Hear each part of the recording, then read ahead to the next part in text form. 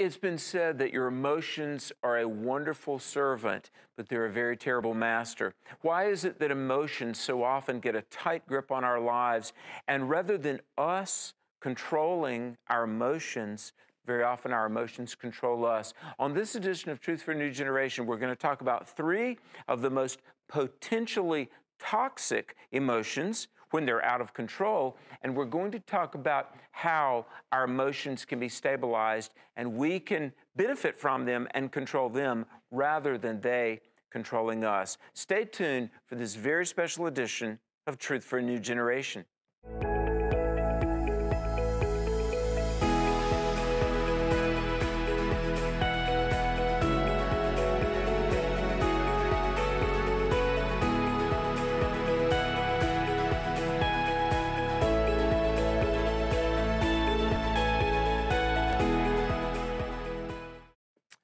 In the Bible, in Proverbs 16:32, the Word of God says that whoever can control his anger is stronger than a mighty man, and whoever can control his spirit is stronger than a fortified city.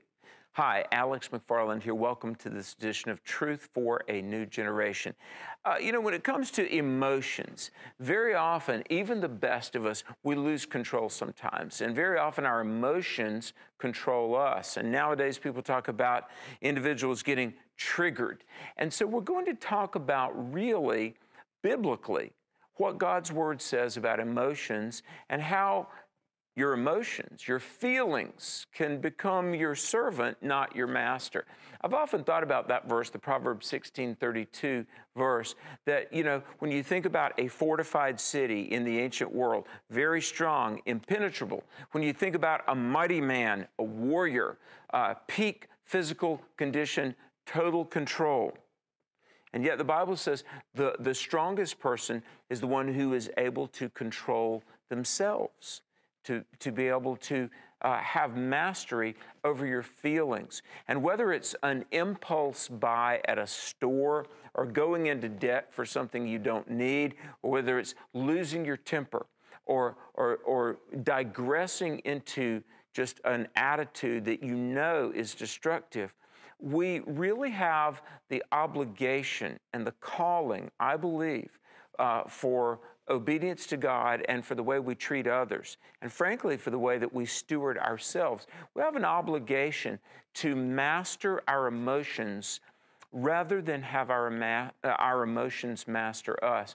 Now, when I was in my late 30s, I was asked to be the president of a seminary and a Bible college, and at one time I was said to be the youngest seminary president in America for a season of my life. And, the job of a seminary president is really two jobs.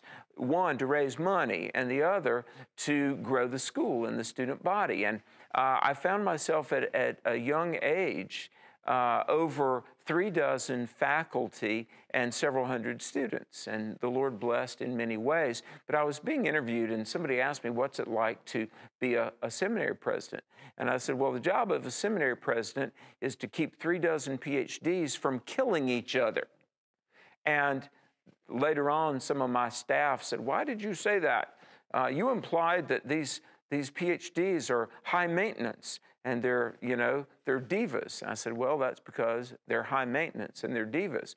And look, with all due respect for the academics that were in my life at that period, I realized there are some emotions that even highly educated, polished people, adults, ostensibly mature adults, maybe along the course of all the achievements, there were some things regarding their emotions they needed to attend to. Now, I want to talk about what I call the evil trio. The evil trio: fear, pride, and anger. You think about those things. Fear, pride, and anger. If you put a lot of thoroughbreds in a barn, they're going to kick at each other. And that's kind of how it was managing a school. And, when I've shared stories like this, people that are in education or they deal with highly accomplished individuals, they can relate to what I'm saying. But all of us know what it is to feel fear. But if fear metastasizes into like paranoia, and you really don't trust anybody and you're always thinking the worst, that can be a very toxic mindset. And then there's pride. Now, it's okay to have a healthy self-esteem. In fact, you should be okay with who you are and self-esteem. But pride and arrogance and cockiness that is always causing you to be in this competitive mode and to always think you're better than others, that's not healthy. And then, of course, anger. And nowadays we hear so much about people getting triggered, and we have terms like road rage. And they talk about in the stores, you know, when a customer just goes off on a clerk, and they jokingly talk about the Karens of the world. If your name is Karen, please forgive me. But that it deals with people that are controlled by anger. And so what I want to talk about in this program, and we've got a very wonderful interview with a counselor who has spent her life helping people with their emotions. And then later on, I'm going to really tie a bow on this and give you some practical things you can begin to implement today to help let your emotions serve you. Let your emotions enrich your life, but not let your emotions control you. Even if you've been in some bad cycles of emotional habits for years, you can start fresh today. And that's what we'll talk about on this edition of Truth for a New Generation. God has a purpose to train you in what you're called to do, and I tell you, Charis Bible College is the place for that.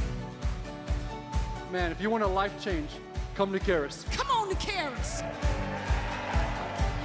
You need to take a step of faith and start believing God for something big. God made every one of you for something special. The next 2 to 3 years could be the most powerful time of your life. Welcome back to Truth for a New Generation. We're talking about controlling emotions rather than having emotions control us. And somebody who has helped millions do that, and she's blessed listeners and lives in so many ways, my own life included, is June Hunt. June Hunt is the internationally syndicated broadcaster of Hope for the Heart, but she's done so many things in her amazing career. At a time when syndicated radio was largely a male-dominated field, she was a pioneer female broadcaster with one of, if not the first, nationally syndicated Christian radio show led by a woman. And she has sung at Billy Graham crusades. She entertained the troops years ago with the USO, and she's a published author. She's created a lot of curriculum for Christian counseling and training Christian counselors. There's a lot I could say, but I want you to meet our very special guest from Hope for the Heart, June Hunt. June, thanks for being with us. I'm honored to be with you. Thank you. And you are in Texas, I'm assuming, right? Dallas, Texas. Yeah, and yeah. Now you are a Texan. You grew up there, right? I did. Yeah. How did you get into, if you want to give a little groundwork for all that you do and how you got into it, tell us about that. Well, I know what it's like to not have certain things, like no knowledge of the Bible, no, it was strange. Very candidly, I grew up with a fictitious last name.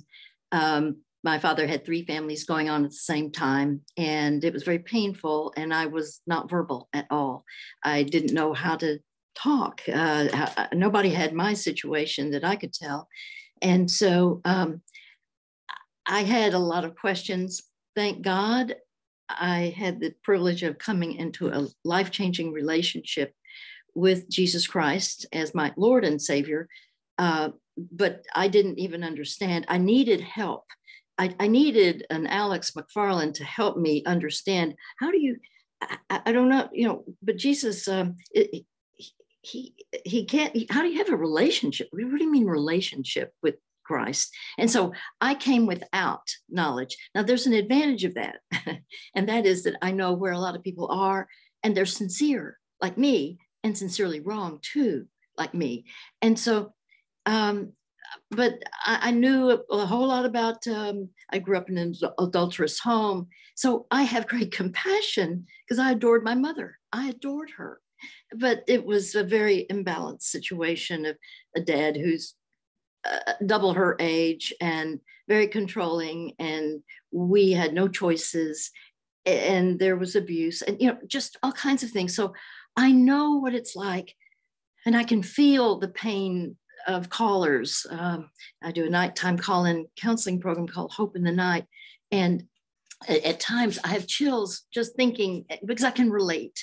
And it's not just theory. It's not words. It is truth known by experience of how Jesus makes a difference in our lives. And because there are so many fabulous principles, truths in the Bible, most people don't know those. And so we mind the scriptures, we meaning there was a point at which we started a ministry. I was asked, I was always just asked. It wasn't my idea. So, and I thought, well, I don't know, there's a need for a radio program. What do you mean? And so then the people that I would talk to who had kept coming to me to do something, I launched out, but I kind of felt like Noah, just kind of being told what to do. And, but there was a huge void of practical material. Alex, I could not find material on domestic violence. I'm talking about Christian material on childhood sexual abuse, on so many topics. There was not Christian material on it.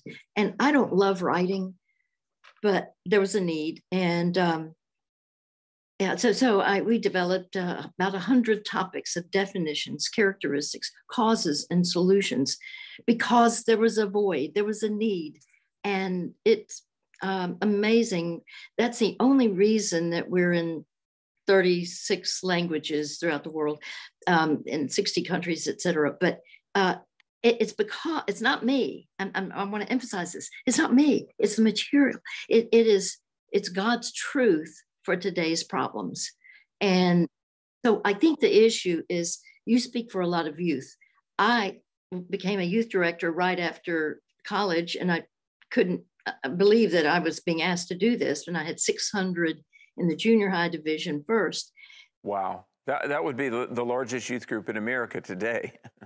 Well, it was huge. And then I later was college and career director. So God just introduced me to all these areas of need. And I knew what it was like back then to not be verbal and not know how to think. And this is one of your fortes, Alex. It is helping people learn how to think. June, as I hear your journey, and I know we've got people watching this that have various hurts and various things they're trying to process through, but as you came to the Lord and your own wounds and issues were getting worked out, therein was an opportunity, not only to grow in the Lord personally, but to serve others. And it was an opportunity where you, now in retrospect, you've touched millions of lives. Talk to people about how challenges and pain actually may be a glorious opportunity. That is a fabulous question, because my only question, not of God, it's just like, I just said, how can a loving God allow someone to cause so much pain to so many people? That would be my father. How could that be? Now, I wasn't asking God. I was being posed with becoming a Christian. And there was a point at which what it was that drew me was the testimony of others. I saw they had something I needed. I didn't know what it was. I thought it was information. No, I mean, yes, they had information, but they had transformation inside out, and I was compelled. So the point is, I had no idea how God would use what you're saying. This is exactly what you're saying, Alex. I, as a person who journeyed through those very tough times, I was so angry. I wanted to kill my father, and for the right reason, I thought. My mom said, no, June, that won't be necessary. But it was logical to me. I'm very logical. I'm math. I love logic. And yet when life doesn't make sense, there's one who created us, and he will make sense of it. And that means that when you look at scripture, I didn't know scripture, but the Bible does say, all things work together for good to those who love him and are called according to his purpose. So the point is, if he can make all things work together for good, the good is I can identify. It's like this. sympathy is nice. It's like patting a little kid on the head. Sympathy is right to have at times, but sympathy says, I'm sorry you're hurt. Empathy says, I'll hurt with you. Compassion says, I'll hurt with you and I'll be there for you until the hurt is gone. June, isn't that what the Lord says for all of us? Yes, yes. And once you find that you can have a life-changing relationship with Christ, and I didn't even know that that was possible. So I needed to later share that it is possible for you to have Christ in you. That's what the Bible says. I thought, what do you mean Christ in you? Yes, we receive him as our personal Lord and Savior, and you don't have to understand why. I think that's why the first scripture that it seems like most people get introduced to makes such sense. Trust in the Lord with all your heart. Lean not on your own understanding. I could not understand. How could horrible dysfunction, how could so much pain and woundedness take place? And why would God allow this? Don't lean on your own understanding. In all your ways, acknowledge him, and he's going to direct your path. He's going to give that reference. You to be there. June, I want to give that reference, folks, unless you were not aware, that's Proverbs 3, 5, and 6, which my wife and I have inscribed that in the Bible of hundreds of young people. Trust in the Lord with all your heart. Lean not on your own understanding. In all your ways, acknowledge him, and he will direct your paths. That's a profound truth of life. June, I want to ask you this. As you've trained so many people to become counselors, and you've created fantastic curriculum. By the way, first, before we go too much farther, give your website, June. How may people find you on the web? It's hopefortheheart.org. That's all, hopefortheheart.org. So today, 21st century versus when you began, are the counseling needs different? And if so, what's changed about the emotional needs of the modern world? The needs are universal around the world. And I had to learn that when I started speaking in Russia and Romania and the former Soviet Union. And I was stunned. They were identical. And that was in the 1990s. And that's why we have all these translated and are asked. We don't go tell people, oh, you need them. They just find out we have what we have. But the point is the difference, and it's an excellent question, because the game changer, if you will, for good, for bad, both, is the media. It is the internet.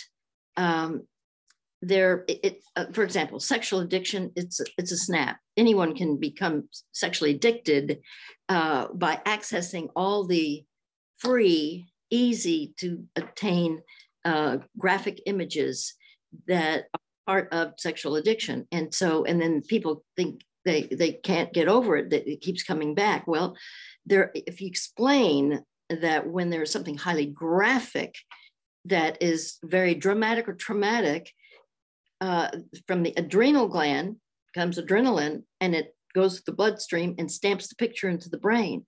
And so many people, even pastors, have said, I don't know what to do. You know, I feel like I'm sinning.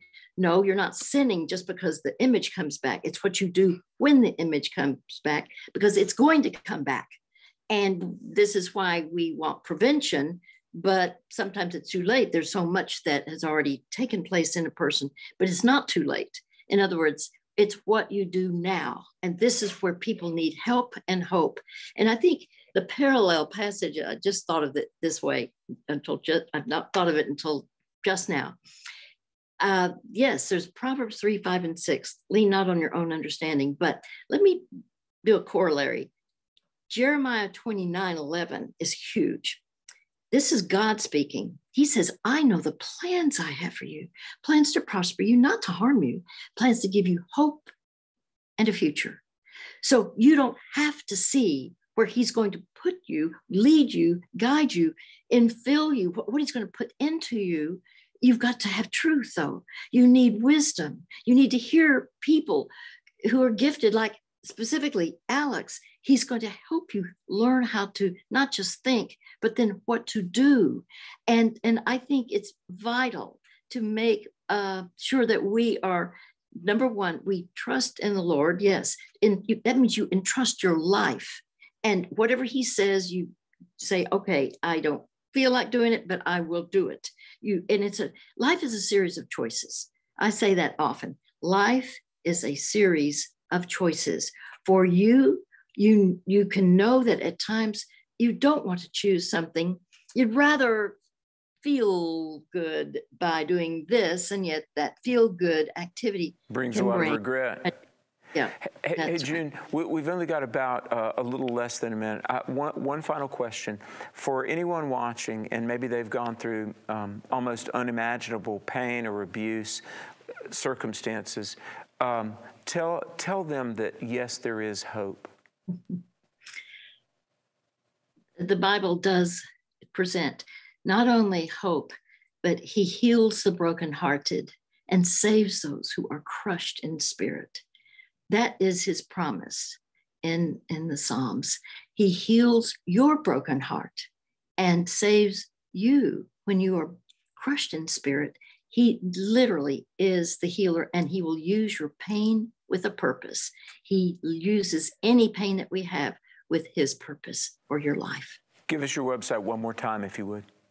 It is hopefortheheart.org. June Hunt, hopefortheheart.org. We've got to visit again very soon. Thank you for all that you do. Thanks for being on today. God bless you. Folks, stay tuned. Truth for a New Generation is back right after this. I just returned from a conference at the Cove, and it was absolutely breathtaking in every way. The mountain views, the tranquil areas within the woods, and just being alone with God. Mornings spent watching the sunrise from a rocking chair with coffee in one hand and my Bible in the other. Evenings spent reflecting on the incredible spiritual teaching. It's the embodiment of peacefulness. Come and experience the Cove for yourself.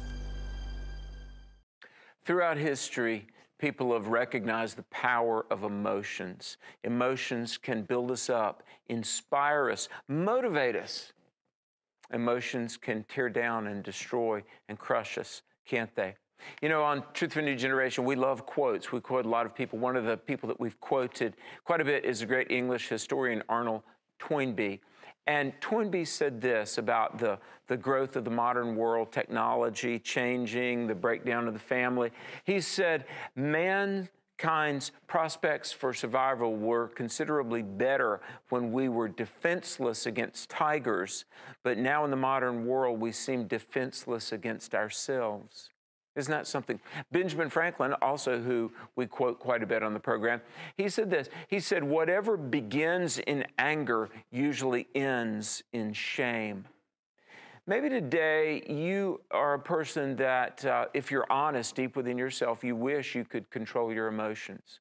People get triggered, people fly off, and you may wonder, what emotions and counseling, what does that have to do with biblical worldview and apologetics? Because we often think about, you know, apologetics deals with evidence, history, science, archaeology, all of those things. But listen, truth is personal, okay? And if truth doesn't have the power to really improve our lives and help shape us, you know, what good is it? I would submit to you that biblical truth does have the power to help us in life. And while we could go for hours and hours on what I believe is the compelling evidence for the veracity of the Bible, the trustworthiness of the Bible, I believe the Scripture is of divine origin and, yes, is the Word of God. Okay, that being the case, what does it have to say to us? Well, the Bible says in Psalm 147, verse 3, that God heals the brokenhearted. God bandages their wounds. And the word wounds in the original language really can mean sorrows. If you're a person with some sorrows, God can heal you. God can reach inside your soul, not only forgive your sin, God can help heal your emotions. He really can, if you ask Him. And we've often said, how in Matthew 6:8, the Bible says the Father knows what we need even before we ask. Now, in Psalm 34, 17 through 20, the Bible says that God hears the righteous when they cry for help. The Lord delivers them out of their troubles. The Lord is near, Psalm 34.